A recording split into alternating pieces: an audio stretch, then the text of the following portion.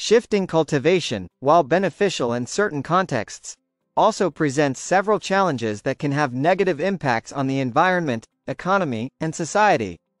As populations grow and land becomes scarcer, the sustainability of this agricultural practice is increasingly questioned. 7 disadvantages of shifting cultivation. 1. Deforestation.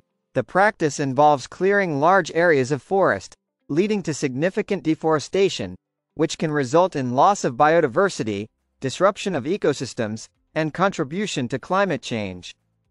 2. Soil degradation.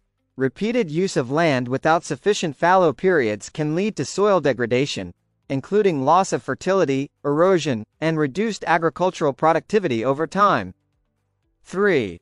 Inefficient land use. Shifting cultivation requires large areas of land to maintain the cycle of cultivation and fallow periods, which is inefficient and unsustainable, especially in regions with growing populations and limited land availability.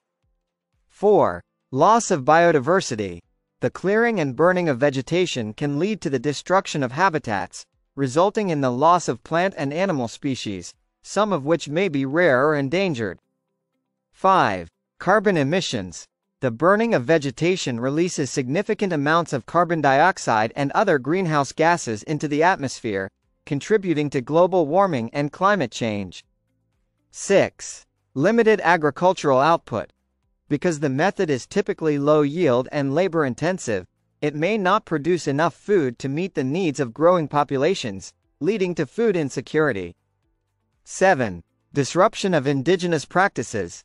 As shifting cultivation becomes less viable, indigenous and traditional farming practices may be disrupted, leading to cultural and social disintegration and loss of traditional knowledge.